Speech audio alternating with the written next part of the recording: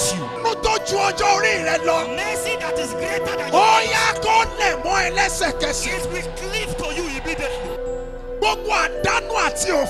Every wastage and throwing away that you have experienced in the past, with your 3 loud amen, captivity is restored.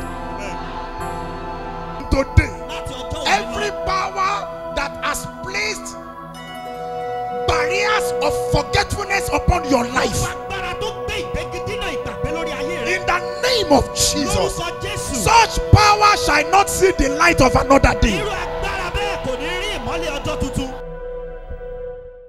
Genesis chapter 32, ìwé Genesis orí kejìlélọ́gbọ̀n. verse 26. ẹsẹ̀ kẹrìndínlọ́gbọ̀n. Yes.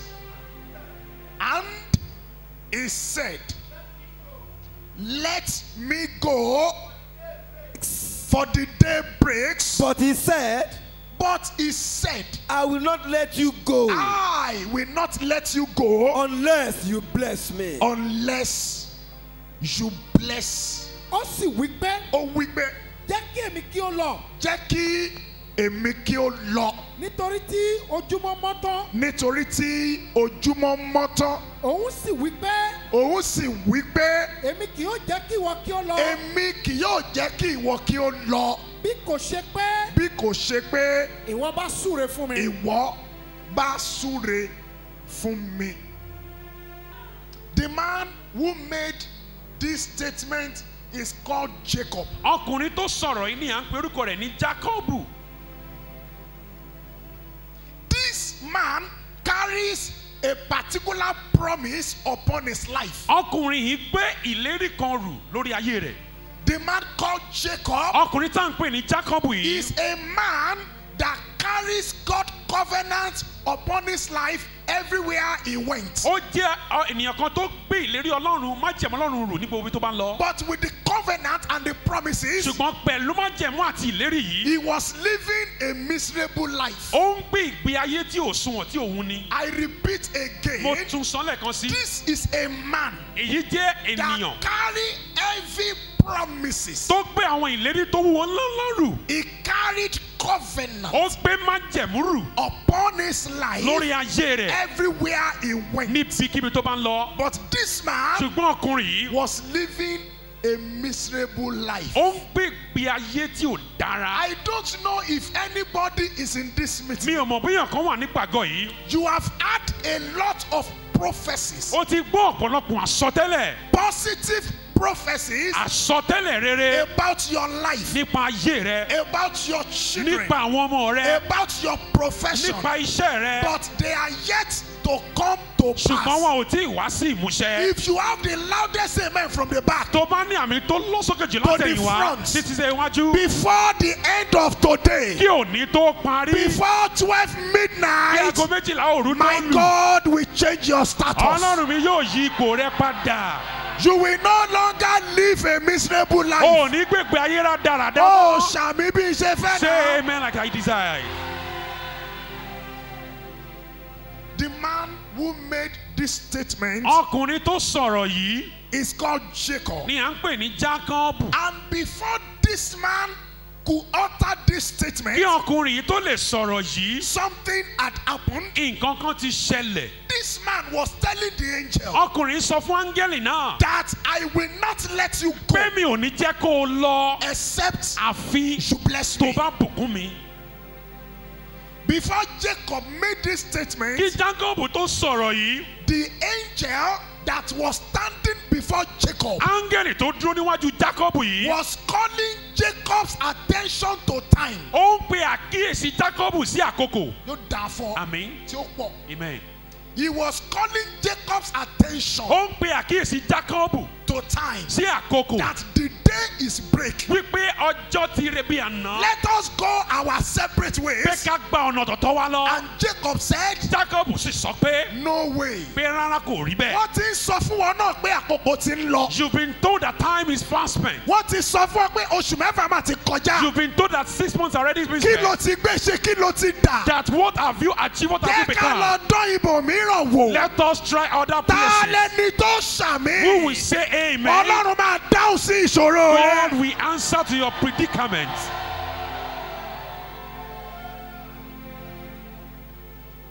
When the angel called Jacob's attention to time, Nígbà tí áńgẹ́lì yìí pe àkíyèsí Jacob sí àkókò, he made the situation to be more worse. ó jẹ́ kí ohun tí Jacob ń là kọjá kó tún burú sí. Because Jacob understood time. Torí òye àkókò yé Jacob. Because Jacob had wasted time before. Torí Jacob ti fàkókò ṣòfò rí. He wasted 20 years of his life Ó fi 20 ọdún ayé rẹ̀ ṣòfò in a strange land. ní ìlú mìíràn. And Jacob was not ready Jacob ò dẹ̀ ṣetán to waste another day again. láti fi ọjọ́ mìíràn ṣòfò To mọ́. waste another night again. Láti fi òru mìíràn The ṣòfò angel mọ́. now told him Áńgẹ́lì yẹn sọ fún pé that let me go. pé jẹ́ máa lọ. He wants Jacob to begin another night of wastage. Ó fẹ́ kí Jacob bẹ̀rẹ̀ àṣálẹ́ òfò mìíràn. God bless you. Amen. After solid 20 years Lẹ́yìn tí 20 ọdún that ti has lọ been wasted, tó ti fi pòfò. that angel was telling Jacob Áńgẹ́lì yìí sọ fún Jacob that pé let us waste this night again. kí ká fi òru yìí náà ṣòfò Bí sí. ọwọ́ òsì sókè mo fẹ́ sọ Lift your tẹ́lẹ̀. left hand, I want to Gbogbo prophesy. àwọn àfàkókò ṣòfò Every time wasters tó o ti yàn lọ́rẹ̀ẹ́. that you have chosen as friends, Jọ sàmì kí iná say jáde lára amen. ẹ̀. Let fire come from Gbogbo you. àwọn àfàkókò ṣòfò Every time waster tẹ́jọ́ ń gbénu ilé. that you are neighbors. Gbogbo àwọn àfàkókò ṣòfò Every time waster tẹ́jọ́ ń ṣiṣẹ́ papọ̀. that you are business Àwọn partners. àfàkókò ṣòfò Every time tó waster wà nínú ẹbí that are in rẹ̀. your family. Àmì ńlá ni kò ṣe. Say a great amen. Lẹ́ni wọ́n padà lẹ́yìn rẹ̀. Today they will desist from you. Lẹ́ni wọ́n padà lẹ́yìn rẹ̀. Today they will withdraw from you. Be saying amen from today. Látòní lọ. Your day will no longer be wasted. O ò ní fọjọ́ rẹ ṣòfò mọ́. Your night will no longer be wasted. Òru rẹ ò ní ṣòfò mọ́. Your money will no longer be wasted. Òwúrọ̀ rẹ ò ní ṣòfò mọ́. From today, Látòní even lọ. the one you have wasted, Èyí tó ti ṣòfò yìí, you will recover it. wàá gbà padà. The angel called Jacob's attention to time. Áńgẹ́lì yìí pe àkíyèsí Jacob sí àkókò. He made the situation worse. Ó jẹ́ kí ipò rẹ̀ kó tún burú sí. That let us waste this time. Pé ká tún fi òru yìí náà ṣòfò. After all the fight, Lẹ́yìn gbogbo ìjà, let us waste again. jẹ́ ká tún fi ṣòfò sí. And the man said to the angel, Ọkùnrin sì sọ fún áńgẹ́lì yìí, I will not let you go èmi ò ní jẹ́ kó o lọ except àfi you bless tí o me. bá bùkún mi. Jacob understood certain secrets about blessings. Jacob lóye àwọn àṣírí kan nípa àwọn ìbùkún. It is either a man is blessed or a man is cursed. Yálà kí a bùkún fún èèyàn tàbí kí a gégùn fún. You can't be in between. Èèyàn lè wà ní àárín It's méjèèjì. either you are living a blessed life Yálà ó ń gbé ìgbé ayé alábùkún or fún. a life that is under a curse. Tàbí ayé tó wà lábẹ́ ègún. And the scripture says Bíbélì sì sọ pé poverty is a curse. òṣì ó jẹ́ ègún. So when any man is living under a perpetual poverty, Nígbà tí èèyàn bá ń gbé ìgbé ayé òṣì pẹ́ it means títí, that man is operating his life ó túmọ̀ sí pé ó ń ṣètò ayé rẹ̀ under a particular curse. lábẹ́ ègún kan. With your loudest Pẹ̀lú amen. àmì rẹ̀ tó lọ sókè. If a curse has been placed upon your life, Tí a bá ti gbé ègún kan sórí ayé if rẹ̀, you inherited a curse from your parents, tó bá jogún ègún látọ̀dọ̀ àwọn with òbí your rẹ̀, loudest pẹ̀lú àmì amen, rẹ̀ mẹ́ta tó lọ sókè. that curse is broken this morning. Àfọ́ ègún yìí lówùúrọ̀ yìí. So number one thing that Jacob understood, Ohun àkọ́kọ́ tó yé Jákọ́bù, Jacob understood that a blessed man is a happy man. ó yé Jákọ́bù pé alábùkún fún ènìyàn ni onídídùn ènìyàn. God bless you. Amen.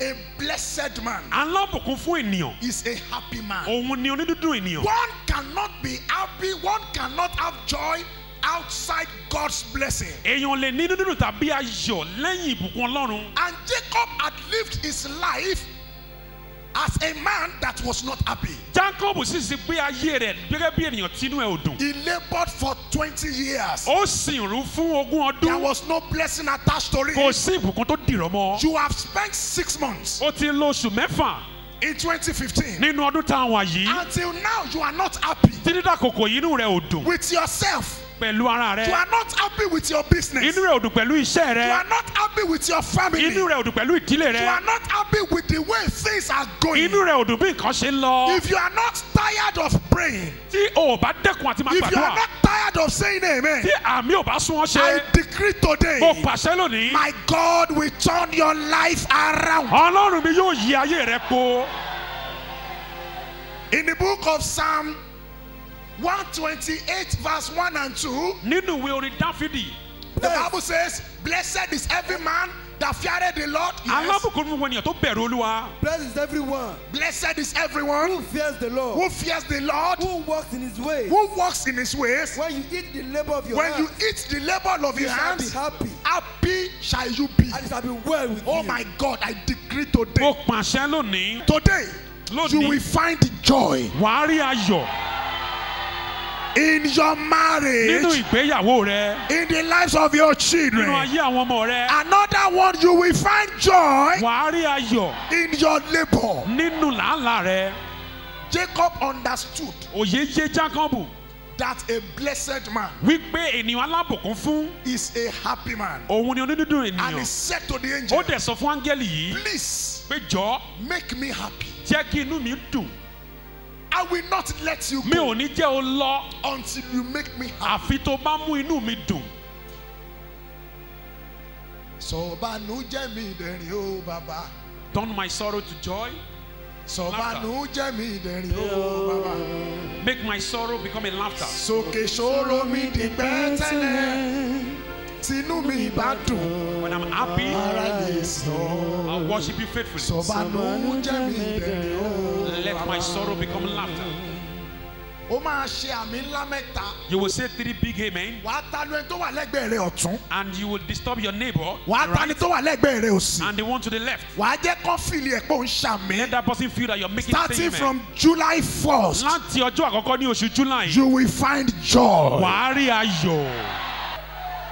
Jacob understood that a blessed man is a happy man. Jacob lóye pé ènìyàn alábùkún fún ni onídùúdùn ènìyàn. Jọ̀ọ́ níbi tó jókòó sí, Where you are seated, má dìde o. don't stand. Mo kàn fẹ́ kí orí ẹ àti ọwọ́ ẹ ọrùn ẹ báyìí kó máa ṣiṣẹ́ gan. I want your head and your hands to participate in this. Olúwa mú inú mi dùn. Lord, make me happy Ní ìtòkù kí ọdún yìí ó parí. with the remaining days of this year. Are you ready to pray now? So ṣetán láti Tó gbàdúrà. bá wẹ̀ o lè dákẹ́ If you jẹ́. like, you can be Ṣùgbọ́n quiet. tó wọ̀ ẹ́ bá lọ sókè. But if your voice can go up, Áńgẹ́lì fẹ́ gbọ́ ohùn rẹ. the angel wants to hear your Mú voice. inú mi dùn. Make me happy Ní ìtòkù with the remaining kí ọdún days yìí ó parí. in this year. Oṣù mẹ́fà gbáko. 6 months Mo fẹ́ left. kó múnú mi I want you dùn. to make Continue me to say. happy. Máa sọ bẹ́ẹ̀.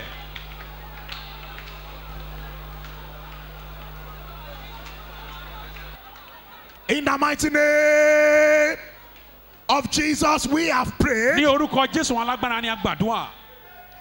Jacob understood Jacob lóye that a blessed man pé alábùkún fún ènìyàn is a happy man. ni onídùúdùn ènìyàn. He told that angel Ó sọ fún áńgẹ́lì yìí that I will not let you pé mi go ò ní jẹ́ kó o lọ until you make me happy. àfi tó bá jẹ́ kí inú mi dùn. This man called Jacob, Ọkùnrin tá à ń pè ní Jacob he yìí, married 4 wives. ó fẹ́ ìyàwó He mẹ́rin, was not happy. inú rẹ̀ kò sì dùn. He collected his twin blessing. Ó gba ire tàbí ìbùkún arákùnrin rẹ̀, He was not yet happy. bẹ́ẹ̀ ni inú rẹ̀ kò sì dùn. He labored with his father-in-law. Ó ṣe làálàá pẹ̀lú àna rẹ̀, He was not happy. inú rẹ̀ ò dùn síbẹ̀ But sí. one night, Ṣùgbọ́n ní àṣálẹ̀ the kan, Lord changed his story. Ọlọ́run yí ìtàn rẹ̀ padà. Let me step my feet upon this soil. Jẹ́ kí n dásẹ̀ lé ilẹ̀ yìí. And I want to decree. Mo dẹ̀ fẹ́ pàṣẹ. This is where I got to that God changed my story. Ibi ìbàyẹn ni mo dé tí Ọlọ́run yí ìtàn mi padà. Say amen, oh, say amen, oh. Ṣàmì o kò ṣàmì. This night stroke tomorrow Ní morning, àṣálẹ̀ yìí títí wọ òwúrọ̀ la, I want to pray for you mo fẹ́ gbàdúrà fún as ọ. a shepherd of this place. Gẹ́gẹ́ bí olùṣọ́ àgùntàn níbí, Between this night láàrin àṣálẹ̀ yìí and tomorrow àti morning, òwúrọ̀ la, my God will change your story. Ọlọ́run mi yóò yí ìtàn rẹ padà. One night, Ní òru kan, after 20 years of wasted night and day, lẹ́yìn ogún ọdún òfò àti àdánù. Jacob said to the angel, Jacob sọ fún áńgẹ́lì I yìí. will not let you Mi go ò ní jẹ́ kó o lọ. until you bless Àfi me. tó bá bùkún mi. Because a blessed man Torí alábùkún fún ènìyàn is a happy man. ni onínúdúdú ènìyàn. One night. Òru kan. What Jacob could not achieve for 20 years, Ohun tí Jacob ò lè gbé ṣe lógún ọdún. he got it Ó gbà á in a night. ní òru kan. Àwọn Yorùbá sọ pé kìràkìtà ò dọ́là ká ṣiṣẹ́ bí ẹrú ò dàn kankan. Labour does not mount to anything. You can walk like slave. It doesn't matter. Ó tún máa sọ eléyìí fún ọ lóyìnbó wípé ẹni tó mọjọ́ òwò ló mọjọ́ ikú, kò sẹ́dá tó mọjọ́ àtìlà. It is one who have the mind for the future, who can forecast the future, that can truly prosper. Ẹ pàtẹ́wọ́ fún. But that day, Ṣùgbọ́n ní ọjọ́ yìí, Jacob understand òye yé Jacob that that day pé ní ọjọ́ yìí, was his own day. ó jẹ́ ọjọ́ tirẹ̀. That was why Ló he fi fà á. could not allow that angel Tí ò fi gbà kí áńgẹ́lì yìí to go. kó lọ. Mo fẹ́ sọ àsọtẹ́lẹ̀ I ẹjọ́. want to prophesy. Olóore tí Olúwa rán sí The ọ helper God has sent to you ní ọdún yìí this year tó dẹ̀ ti kọjá rẹ and lọ. has passed you by. Sàmì bí ara, Say amen like ó thunder. máa padà wá bá ẹ. We come back to meet you. Ó máa padà wá ṣàánú ẹ. We come back to have mercy on you. Ó máa padà wá ràn ẹ́ We lọ́wọ́. come back to help you. Jẹ́ kí n sọ àṣírí kan fún ọ lónìí. Let me tell you this secret today. Kò sí ẹ̀dá tí inú ẹ lè dùn There is no one who can truly be happy tí ò bá tí ì pàdé ẹni tọ́lọ́run rán sí. once he has not met his God sent. God bless you. Amen. Your God sent can be your husband. Ẹni tí a rán sí ẹ ó lè jẹ́ ọkọ rẹ. Your God sent can be your wife. Ẹni tí Ọlọ́run rán sí ẹ ó lè jẹ́ aya rẹ. Your God sent can be your elder brother. Ẹni tí a rán sí ẹ lè jẹ́ ẹ̀gbọ́n rẹ ọkùnrin. He can be a friend. Ó lè jẹ́ ọ̀rẹ́. He can be somebody you have never met Ó before lè jẹ́ ẹni tó ò tí ì rí rí in your life. nínú ayé rẹ. But God has sent somebody Ṣùgbọ́n to Ọlọ́run you. ti rán ènìyàn kan sí ọ. So Jacob understood Òye yé Jákọ́bù that the house of Laban pé ilé Lábánì was a wasted year. ó jẹ́ fún ìpàdánù And àti he òfò. got a man. Ó dẹ̀ rí ọkùnrin And he kan. told that Ó dẹ̀ man, sọ fún ọkùnrin yìí you will not go. pé ò ní lọ. Ọwọ́ méjèèjì gbá orí ẹ mú. Place your two hands on your head. Just repeat this statement after me. Tún ọ̀rọ̀ yìí sọ tẹ̀lé mi. My God, Ọlọ́run mi, please jọ̀ọ́ make me happy. múnú mi dùn. Ènìyàn kọ́kọ́ rí pé dùn mí nínú, dùn mí nínú, dùn mí nínú o Olúwa. Make me happy, O Lord. Fọwọ́ méjèèjì gbá orí ẹ mú. Place your two hands on your head Kó o dẹ̀ ṣàmì and say amen. July to December. Oṣù July wo oṣù December. My God will make you happy. Ọlọ́run mi yóò mú inú rẹ dùn.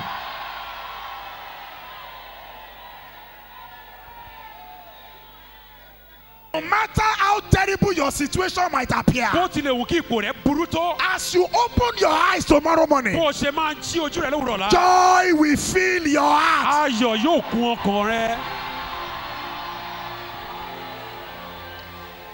The second reason why Jacob will not allow that angel to go Ìdí kejì tí Jákọ́bù òfin nígbà kí áńgẹ́lì yóò lọ. don't forget Má gbàgbé that Jacob was on his way pé Jákọ́bù wà ní ọ̀nà rẹ̀ to go and meet his brother. láti lọ bá arákùnrin rẹ̀. He needed that blessing badly Ó nílò ìbùkún yìí gidi gan to have something to show láti lè ní ohun àrídájú that láti fi hàn 20 years was not a waste. pé ogún ọdún kò kọ̀ ṣòfò. O ṣé o, Thank you, o ṣé o, ó máa dáa fún ẹ o. Amen. Ẹ gbọ́ ọ̀rọ̀ yìí o. Hear this word. Nígbà tí ó fi di December, By December, èèyàn kan tó gbọ́ dáadáa kó one who is ṣàmì, wise should say amen. wàá rí nǹkan kan tọ́ka sí. There will be something you will be able to point out.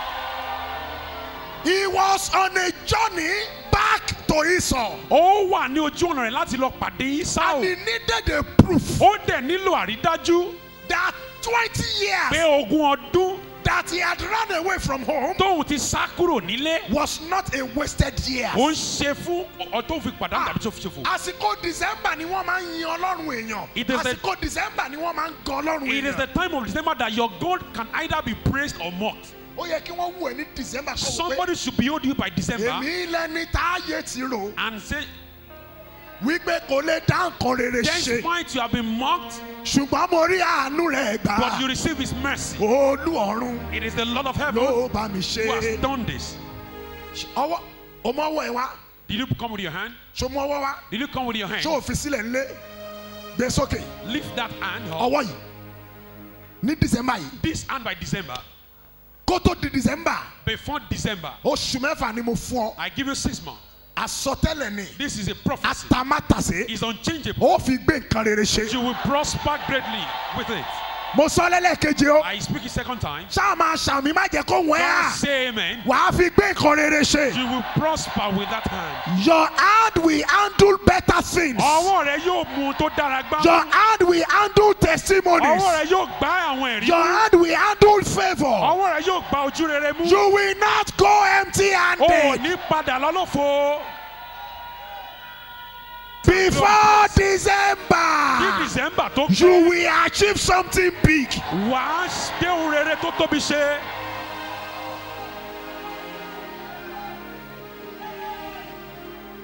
I want to pray for somebody. Mo fẹ́ gbàdúrà fún èèyàn kan. That person will jump up and run around and say amen. Ẹni ẹ máa fò sókè, á dẹ̀ súré tètè ní gbogbo I'm àyíká. not saying everybody. Mi ò ní gbogbo ènìyàn. That person Ẹni yìí will jump up yóò fò and sókè. run around Yóò sì sáré and kiri. say amen. Yóò sì sọ pé àmín. Before December, Kí oṣù December your tó pé. testimony will shake this mountain. Ẹ̀rí rẹ yóò mi orí òkè yìí jìgìjìgì. Your testimony will shake Ẹ̀rí rẹ yóò mi this orí mountain. òkè yìí. Your testimony will shake your Ẹ̀rí rẹ family. yóò yí. It will shake your boss. Yóò gbó ọ̀gá It will rẹ. shake your friends. Yóò gbó ọ̀rẹ́ Your rẹ. testimony will shake your Ẹ̀rí enemies. rẹ yóò It will shake your parents.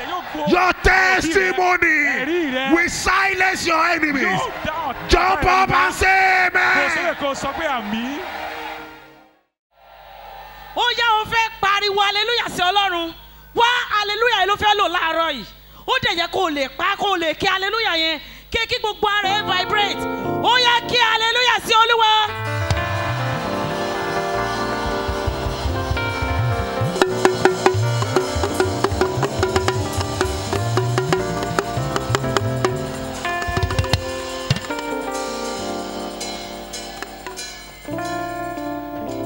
Ohun mẹ́ta kan wà tí ènìyàn láti lò tí ó bá wà nínú ìṣòro tàbí tó bá ní ìdojúkọ tó dẹ̀ nílò láti kúrò nínú ẹ̀. Ohun mẹ́ta kan wà tó máa lò. Ohun àkọ́kọ́ ni ìdáhùn. Sọ fún ẹni tó wà lágbẹ̀ẹ́ answer. Ìdáhùn. Sórí tí ènìyàn bá kojú ìṣòro kan, àwọn ènìyàn máa bí léèrè. In fact, òun fúnra rẹ̀ á máa bí rẹ̀ léèrè pé kí ló dé? Why me? Why is all this happening to me? Torí pé kí ni ó ti dé ibi tó jẹ́ pé ó takú sí. Ó rò pé òun ò lè make ẹ̀ mọ́. Ó rò pé òun ò lè kúrò nínú ìṣòro yẹn. Ṣùgbọ́n mo fẹ́ sọ fún ẹ lẹ́nìí. Nígbà tí ohùn ènìyàn pé ohùn Ọlọ́run máa ń jáde. Nígbà tí ohùn ènìyàn bá pé ohùn bàbá mi lókè máa ń jáde. Ohùn yẹn fẹ́ fọ̀ sí ayé ẹ báyìí. Ó fẹ́ dá ẹ lóhùn gbogbo ohun tó wá béèrè. Wo látàná ló ti wà níbí. Kò dẹ̀ ní dára kó kàn wá lásán. Kó dẹ̀ wá lọ bẹ́ẹ̀. Ó yẹ kó lè gbà pé mo gbàdúrà lórúkọ Jésù. Ẹni tí àmì ẹ lè lọ sókè ní orúkọ Jésù. Apá ibi tó ti nílò ìdáhùn Ọlọ́run. Ṣé lórí ọkọ ẹni? Ṣé lórí ọmọ ẹni? Ṣé lórí iṣẹ́ ẹni? Ṣé lórí ọjà ẹni? Ní orúkọ Jésù, Olúwa kó dá ẹ lóhùn.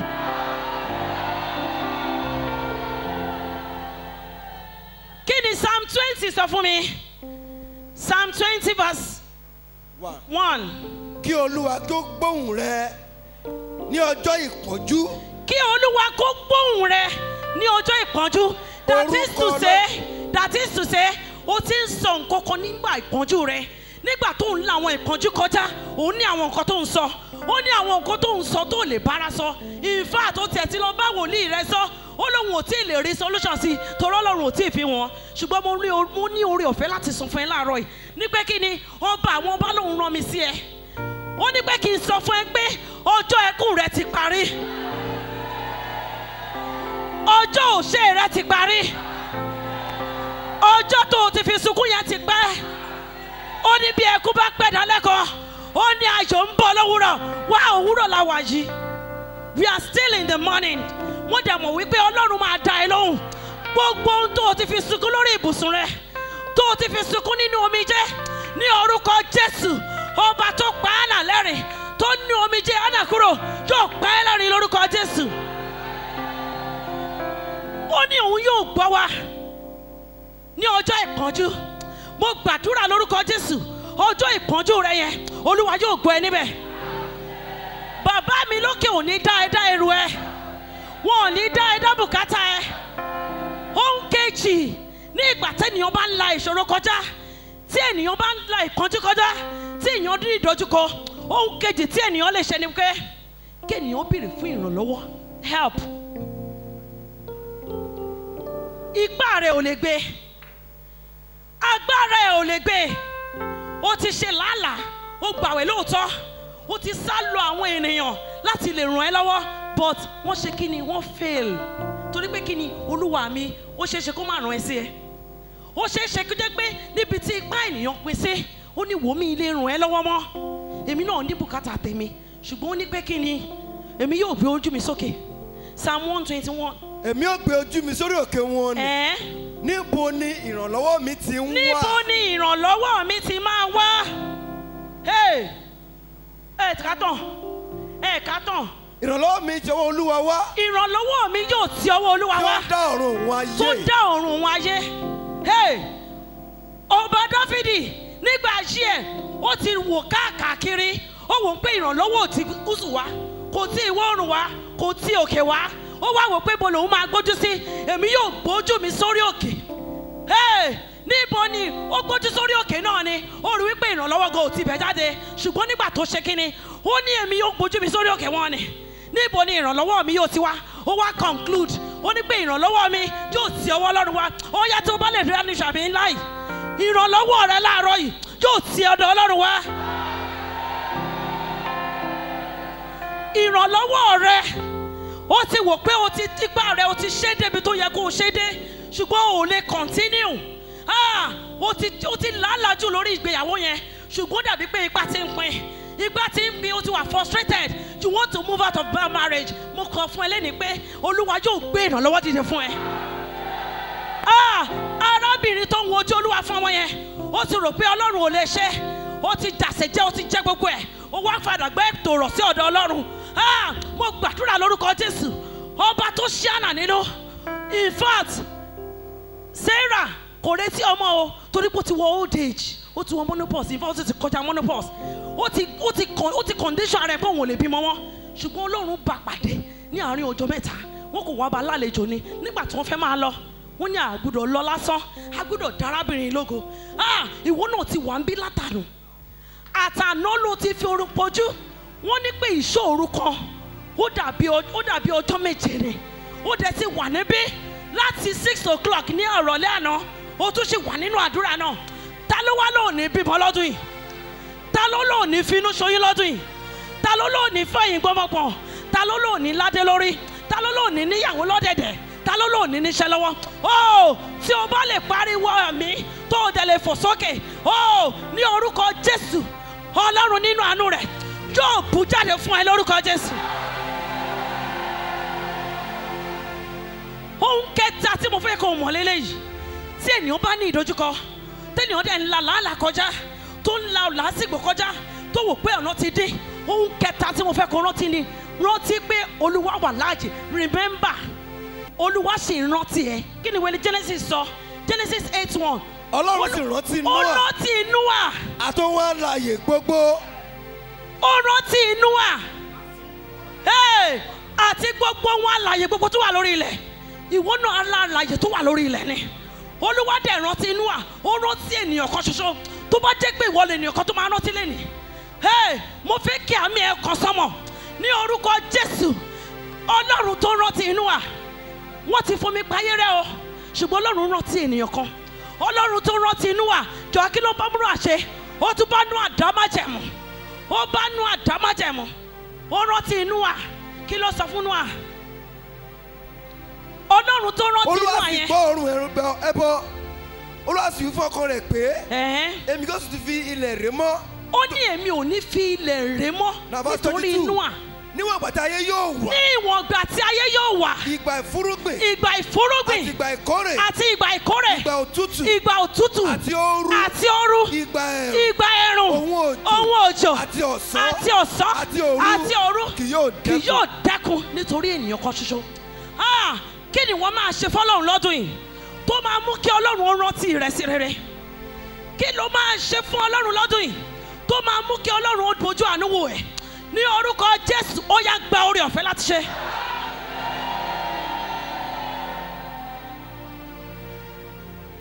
Genesis 30:22. 30:22.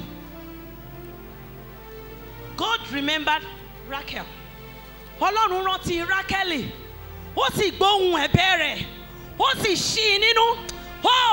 Fún ìwọ tó ń wojú Olúwa níbí, Ọlọ́run tó rántí Rákẹ́lì, tí kò gbàgbé Rákẹ́lì, fún ẹni tí a bí ẹlẹ́gòkè, ní orúkọ Jésù, Ọlọ́run yẹn yóò rántí ẹ lọ́dún yìí. Ọlọ́run yẹn yóò rántí ẹ lọ́dún yìí. Ọlọ́run rántí tó bá wà nínú ìṣòro, ohun tó máa rántí ni wípé Ọlọ́run wà láàyè. Torí pé kí ni, kò sí ẹni tí Ọlọ́run gbàgbé. Ó kàn lè pẹ́, ó lè pẹ́, ṣùgbọ́n kò sí ẹni tí Ọlọ́run gbàgbé. Fún ẹni tó lè ṣàmísẹ́, Ọlọ́run ò ní gbàgbé ẹ̀. Agbá ibo làwọn ènìyàn gbàgbé ẹ sí? Ṣé wọ́n ti gbàgbé ẹ nínú ẹbí ni? Ṣé wọ́n ti gbàgbé ẹ nílé ọkọ ni? Ṣé ọkọ ẹ ò tiẹ̀ rántí ẹ mọ́? Ṣé àwọn ọmọ ẹ ò tiẹ̀ rántí ẹ mọ́? Àbí ìyàwó ẹni ò tiẹ̀ rántí ẹ mọ́? Ṣé iṣẹ́ rẹ gan ò rántí ẹ mọ́? Mo gbàdúrà lórúkọ Jésù, Ọlọ́run nínú àánú rẹ̀ yóò rántí rẹ bọ̀ ọ̀rẹ́ ìwọ gbogbo. Yóò sì gbóhùn àdúrà rẹ. Yóò rántí ẹ bọ̀ ọ̀rẹ́ gbogbo. Yóò sì gbóhùn àdúrà rẹ. Yóò rántí ọbẹ̀ rẹ gbogbo. Yóò sì gbóhùn àdúrà rẹ. A fẹ́ lọ nínú àdúrà.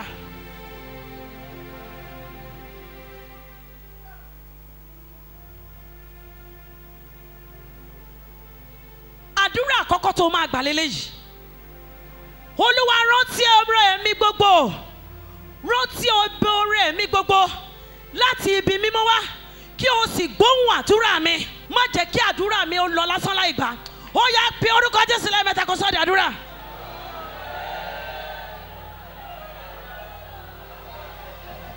Olúwa rántí ẹbọ ọrẹ mi gbogbo. Ó yẹ kó o máa rán Ọlọ́run létí ohun tó o ti ṣe fún. Ìyẹn lọ́lọ́run ṣe máa tètè dáhùn àdúrà rẹ. Rán Ọlọ́run létí. Ó ṣeé ṣe kí Ọlọ́run má lè tètè wò. Rán létí ohun tó o ti ṣe fún. Àwọn ohun tó o ti ṣe. Jésù Olúwa wa. Tún sáré gba ilé yìí. Gbogbo gbòǹgbò ìkorò tí ò jẹ́ kí àdúrà mi ó ní ìgbàyọrí. Gbogbo gbòǹgbò ìkorò tí kò jẹ́ kí àdúrà mi ó lè gba àgbàyọrí. Olúwa fà wọ́n tún ní orúkọ Jésù, pé orúkọ Jésù kó sọ di àdúrà. Gbogbo gbòǹgbò ìkorò, root of bitterness that makes my prayer not to be answered. Oh Lord, uproot it. Gbogbo gbòǹgbò ìkorò tí ò jẹ́ kí àdúrà mi lè rí ìtẹ́wọ́gbà, tí ò jẹ́ kí àdúrà mi gbà, Olúwa fà wọ́n tù.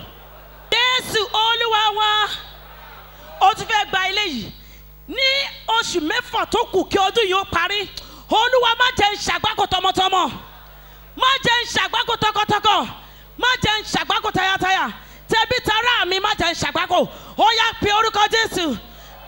Ní oṣù mẹ́fà tí ọdún yìí máa parí, Olúwa má jẹ́ n ṣàgbákò, má jẹ́ kí jàǹbá ó ṣẹlẹ̀ sí mi, má jẹ́ kí ibi ó bá mi, má jẹ́ ó bá àwọn ọmọ mi, má jẹ́ ó bá ilé mi, má jẹ́ ó bá ọkọ mi, má jẹ́ ó bá ayé mi. Olúwa o, Jésù Olúwa wa. Bá mi sáré di ènìyàn tó wà lẹ́gbẹ̀ẹ́ mú. Ẹjọ́ fẹ́ gba ilé yìí ni. Ó fẹ́ sọ fún Ọlọ́run, Olúwa jà fún mi níbi tí ojú mi ò dé. Wá, some of us àwọn ọmọ wa ti lọ sí school, ojú wo ò débẹ̀. Some of us àwọn ọkọ wa wà nílé, ojú wo ò débẹ̀. Àwọn ìyàwó wa wà nílé, ojú wo ò débẹ̀. Àwọn ẹbí wa wà lọ́nà títí, ojú wo ò débẹ̀. Nígbà tí ojú tí ò lè débẹ̀ yẹn, ó yẹ kójú Ọlọ́run lè débẹ̀. Ojú Ọlọ́run fẹ́ lọ wo bẹ̀ tiẹ̀. Ìyẹn ló ṣe máa sọ fún Ọlọ́run pé Olúwa jà fún mi níbi tí ojú mi ò dé. Gbogbo ẹnikẹ́ni tí a rán sí mi láti gbàbọ̀dẹ̀ fún mi, Olúwa fight my battle for me. Ó yá pe orúkọ Jésù kó sọ di àdúrà. Ràn ẹni yẹn lọ́wọ́, ẹ jọ gbàdúrà fún ara yín. Iron sharpness iron. Jà fún mi níbẹ̀. Ojú àwọn ẹni bí má jò ká ilé mi. Ojú àwọn ọ̀tá má jò ká ilé mi. Ààbò rẹ ni mo fẹ́ jẹ́ ó dájú lórí mi. Jésù Olúwa wa. Jésù Olúwa wa. Ó máa pe ẹ̀jẹ̀ Jésù lẹ́ẹ̀méje. Ti di ẹni yẹn mú síbẹ̀. Ó máa pe ẹ̀jẹ̀ Jésù lẹ́ẹ̀méje. Wà wá máa pe ẹ̀jẹ̀ yẹn, wà á máa rán sí ibi tó yẹ kó wà. Ní kó ṣe dìde ààbò lórí ilé rẹ. Kó ṣe dìde ààbò lórí àwọn ọmọ rẹ. Lórí iṣẹ́ rẹ. Lórí ibi tó nílé sí, tó lẹ́bí sí, tó rárá sí. Kí ẹ̀jẹ̀ Jésù ṣe dìde ààbò. Ó yá pe orúkọ Jésù kó sọ di àdúrà. Ẹ̀jẹ̀ Jésù. Ẹ̀jẹ̀ Jésù. Ẹ̀jẹ̀ Jésù. Ẹ̀jẹ̀ Jésù. Ẹ̀jẹ̀ Jésù. Ẹ̀jẹ̀ Jésù. Ẹ̀jẹ̀ Jésù. Ó ṣe dìde ààbò lórí ilé mi. Ṣe dìde ààbò lórí ìgbéyàwó mi. Ṣe dìde ààbò lórí iṣẹ́ ìránṣẹ́ mi. Lórí iṣẹ́ mi ṣe ìdìde ààbò. Lórí àwọn ọmọ mi ṣe ìdìde ààbò. Lórí ẹbí mi ṣe ìdìde ààbò. Ibi má jò bá mi. Má jẹ́ n sunkún lọ́dún yìí. Má jẹ́ n ìbànújẹ́ lọ́dún yìí. Ìbànújẹ́ ó kéré tóbi kò gbúdọ̀ mọ ilé mi. Kò gbúdọ̀ mọ iṣẹ́ ìránṣẹ́ wa. Jésù náà Olúwa wa. Mo fẹ́ kí àmì ẹ̀ kó máa ró lákọlákọ. Ọba tó lànà sí aginjù. Ní ìgbà tí ìrètí àwọn ọmọ Ísírẹ́lì pin, wọ́n dé etí aginjù, wọ́n dé etí odò, etí òkun, wọ́n dẹ̀ ìrètí wọ́n dẹ̀ pa síbẹ̀. Ṣùgbọ́n Ọlọ́run lànà. Ó ní I will make a way where there seems to be no way. Ìyẹn ni Ọlọ́run wa. Ọlọ́run ajídára ni. Mo wá pè báyìí lórúkọ Jésù. Níbi tí ọ̀nà ti dí mọ́ ẹ yẹn, níbi tí ọ̀nà ti há mọ́ ẹ yẹn, Ọlọ́run èdìdí ààbò, Ọlọ́run tó lànà sí aginjù, ó yá kó lànà ayọ̀ fún ẹ.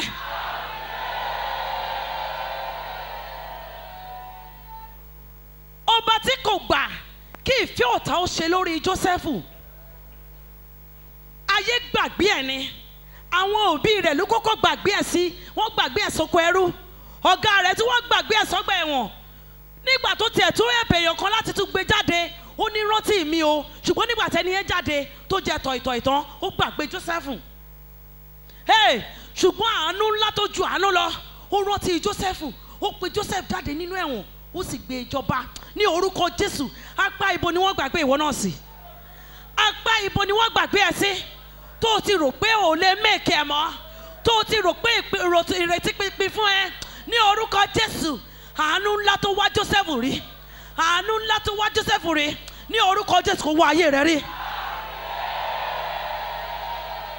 Àánú ńlá yẹn níbi tí ẹ̀tọ́ rẹ wà, níbi tí oore rẹ wà, níbi tí ayọ̀ rẹ wà, àánú ńlá yẹn kó pè é lọ síbẹ̀. Ó fẹ́ ṣàmì méje sílẹ̀ yìí. Ẹ̀jẹ̀ Jésù, ẹ̀jẹ̀ Jésù, ẹ̀jẹ̀ Jésù, mo rọ̀ ọ́ sínú ilé ẹ báyìí, sórí iṣẹ́ ẹ, sórí okòwò ẹ, sórí ìgbéyàwó ẹ, sórí àwọn ọmọ ẹ, lórí ọkọ àti aya rẹ. Ẹ̀jẹ̀ Jésù, ó yá máa ṣe ìdìde ààbò lọ.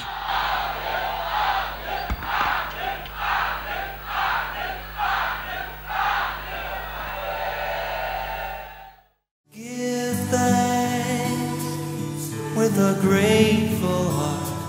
Give thanks to the Holy One. Give thanks because He's given Jesus Christ.